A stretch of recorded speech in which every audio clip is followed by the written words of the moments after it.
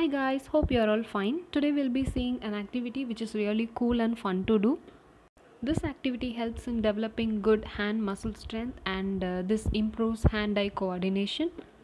This activity keeps your kids busy for long. So let's quickly check into the video. We are going to make a spider web using glue.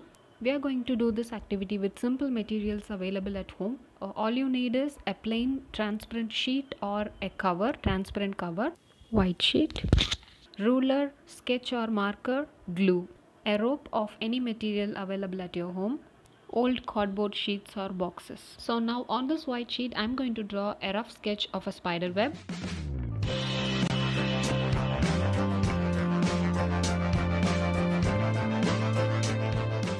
Now place this sheet inside the transparent cover. If you are using OHP sheet, now place the paper on the floor or on the table.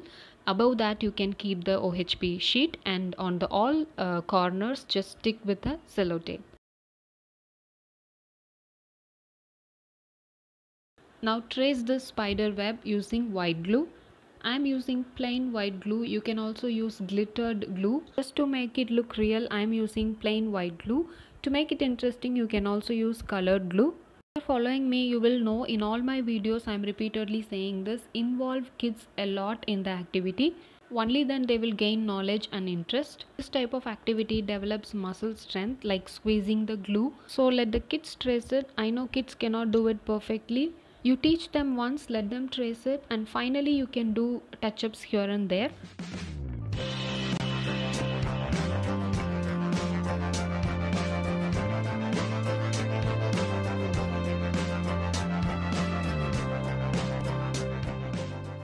So now the tracing is done. Leave it to dry completely.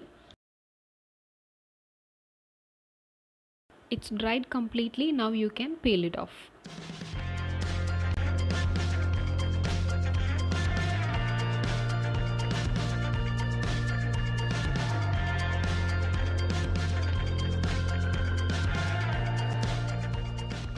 While tracing, you give a thick outline. Only then while peeling you will get a solid shape and you can avoid breakage. And peel only if it is dried completely, or you may tend to break it. After peeling it will look little shrinked. You can bring it to the shape. After drying, glue will become completely transparent, so I am going to color this white. I am going to give this work to my child. I am helping him as well.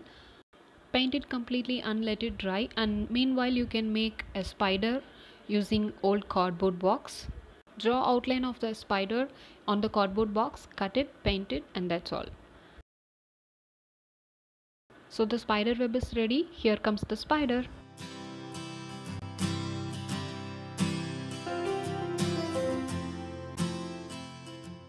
Spider you can make it by yourself. Kids will not be able to do this. And if you don't know how to draw a spider, you can Google the image and you can take a printout, cut it and paste it on a cardboard sheet and cut along the outline. Spider is ready. Now take a rope, preferably white, cello tape, a scissor. We are going to stick the spiders on both the ends of the rope. You can use cello tape or the same glue which used for tracing.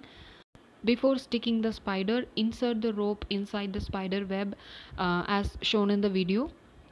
Actually, how the kids are going to play with this activity is like, if the kid pulls one spider down, the other spider will move up.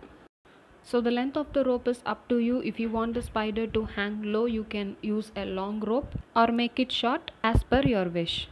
Let's stick the spider on both the ends.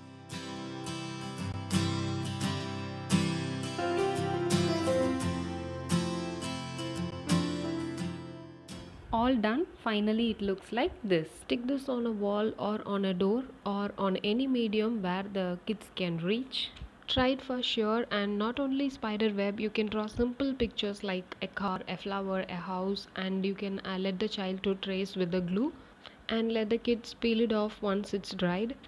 Children will definitely love this, and this will keep kids busy for long. That's all about the activity. Hope you like it. If you like the video, do please give a like and do share the video. Subscribe the channel for more such interesting videos. And don't forget to hit the bell icon so that you will not miss any of my videos. Thanks for watching.